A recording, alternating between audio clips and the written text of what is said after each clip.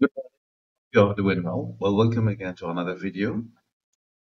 Well, in this video, or this video specifically, is in response to those who have asked me about books concerning didactics, and I would like to share some titles that I think that they would really help. So, when it comes to didactics, I do have, I think, a really good library when it comes to didactics. This is my full electronic library concerning didactics to this field. But of course, I'm going to share a few with you. I have selected them here. So I think that these books, of course, they are so important.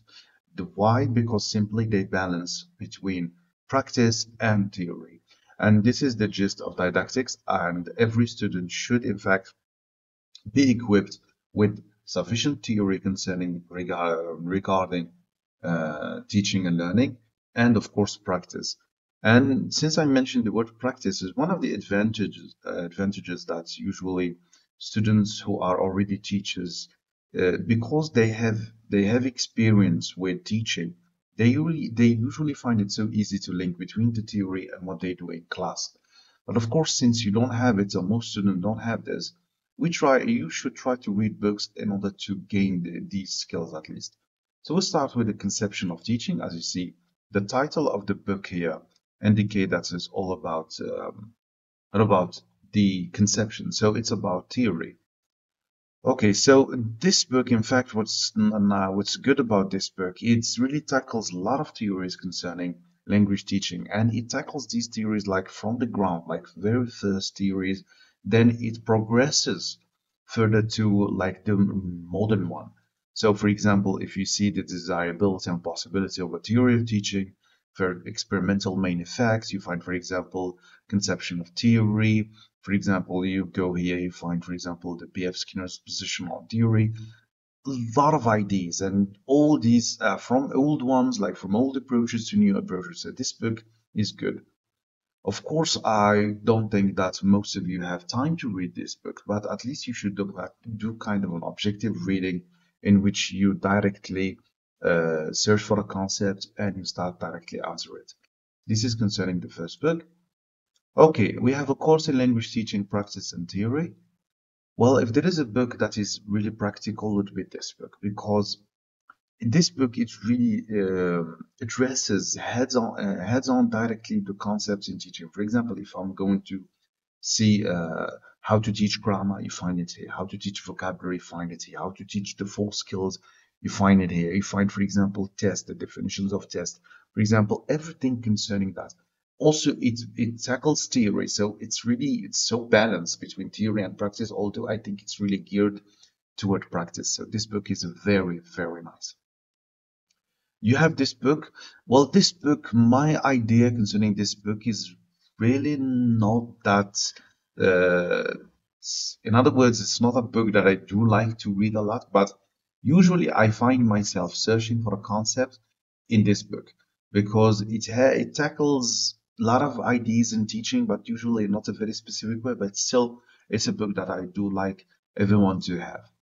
Now, an intercultural approach to language teaching. This one is really oriented for students who are going to take exams in intercultural approach or culture. Because most of the time when students tell me that I want to sit an exam on that culture, I tell them, so because you don't have time, you have to study everything that deals with culture and teaching at the same time. So this is so important. So you should do that. You start because, as you can see, you have an intercultural approach to second language education, implementing an intercultural approach.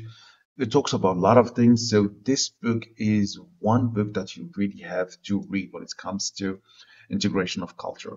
You have approaches and methods in language teaching and description and analysis. That's Richard Don Rogers. Of course, this book is, let's say, it's a reference book. Most teachers at university, they use this book to design the lessons. So you expect that most teachers, if they are going to design an exam, they are going to be influenced somehow with this book. So this book is very, very important. At least you have to read concerning approaches and methods because everything is here. This is a reference book. Now we have approaches to learning, a guide for teacher. I think this is one of my favorite really one of my favorite book. And in fact, why my favorite? Because everything I want usually is here. See, it starts with the philosophy of education. That's the theory. That's the basic of teaching. It progresses to behaviorism, then cognitivism, constructivism, social learning.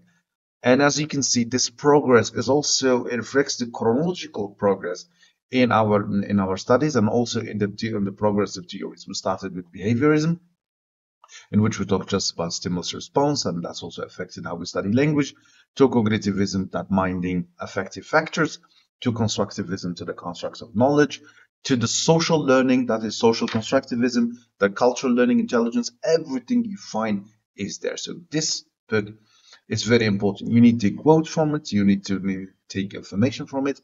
So you need that. You have English language teaching. This is this book, I think, is written by Indians, and it tackles problems in education in India. A lot of resources, a lot of examples. Well, the good thing about this book is so simple, like really, really so simple. Sometimes you find even mistakes, which is weird, but really odd when it comes to a book. But this book, it's like some lessons written, like for methods, approaches, oral work, reading, writing, composition. I mean, you find everything so easy there, so it's something good if you want to write essays, you want to learn from it. You have English language teaching in a social context. So this book, I think, is for those who want to expand their thought, expand their ideas concerning the teaching of language, and they include social factors. This one is really, really important also. We go to exploring English language teaching, language in action. This one is also good because also it tackles a lot of concepts. It's not really a practical book when it comes to practice, but it deals with concepts and it deals with social problems, with some problems in language teaching. This is why I do like it. It's really, I do like it. These books that really focus on theory are really problematic because most of the time you may find them boring, but trust me, the theory is everything. You have, okay, this book. This book, now we go to really practical matters. For example, as you can see, we have task-based learning. Why you should read about this task-based learning, project-based learning, because these are the trends today. In Algeria, for example, you have to be aware that we use competency-based approach. Now we use what they call the second generation. The second generation, there are some changes. We mostly focus on a project-based approach too. So I do advise that students, you need to go and have at least do some contact with teachers and ask them, how do we teach English now? Because you do need this practice, by the way. You really need this. Um, the second book also is an icon when it comes to language teaching, and it's something that you really have to read. This book you must have. Okay, the same thing here. You have some concepts, for example, learning and teaching multiple languages, perspective on language learning and teaching. This one, I do recommend if you have time. If you have enough time, you just at least look at it. For example, the methodology of foreign language teaching is something that you really need to have a look.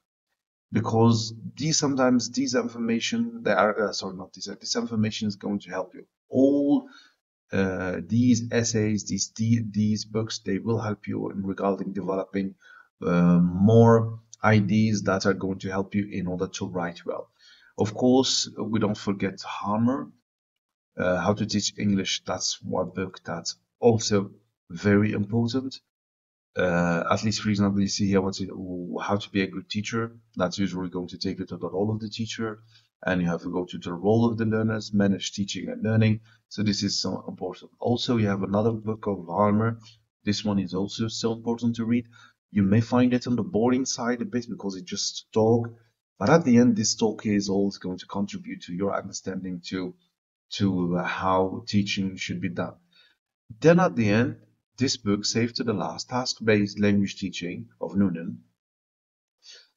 This book, I do think that you need to, even if you can't read it, at least you should kind of do a quick overview. Try to read all the concepts that are there. For example, you have Chapter 1, what is task-based language teaching? As you know that we use now task-based teaching in our education, so you need to have a look at it. For example, you need to differences between a task and activity. All you see that we have communicative language teaching. Why it's communicative? Because it has to do directly with the idea of task, so it's very important. You have, for example, to move to the task component. All these, they are so important because these are practical. These are practical. This concept deals directly with the practice of language teaching inside the class. So every teacher, in fact, should know about this concept. So I have provided you here with books, and there are a lot. You can't read them in this in time span of 1 month. But what you should do, at least you should try to summarize the concept that are involved there. See what I have done here. It's kind of a small lecture, of a short lecture, sorry, a short lecture to you. I have tried, in my talk, I tried to ingest some, to include some words, and these words is for you to expand later. So my piece of advice is what you do, you should at least listen to the video again and try to take all these concepts and try to expand them into essays. Of course, there will be videos, upcoming videos. I'm going to talk about also methodology. I'm going to talk about other fields, and I'm trying to explain more and more. So thank you so much. I hope you have enjoyed this video. Please leave comments, please support, please subscribe. It's something I really need. Up to now, people are telling me that I didn't know about this channel. So please support in expanding this work further. So thank you so much and have a good day.